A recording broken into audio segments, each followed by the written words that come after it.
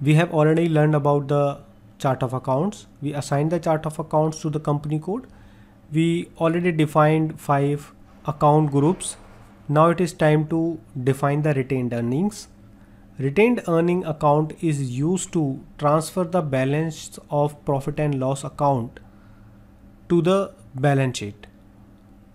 After end of every fiscal year, the balance of each GL is transferred to next fiscal year, but the balance of profit and loss account is transferred to the balance sheet. It cannot be carry forward, because in the P&L we post documents related to the expenses and revenues, and whatever the balance, whether it's a profit or the loss, is transferred to the balance sheet because that is related to that particular fiscal year. And the balance sheet GL balance is transferred to the carry forward to the next fiscal year.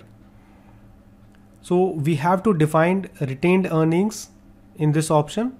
Close this one, and now we will define the retained earning accounts.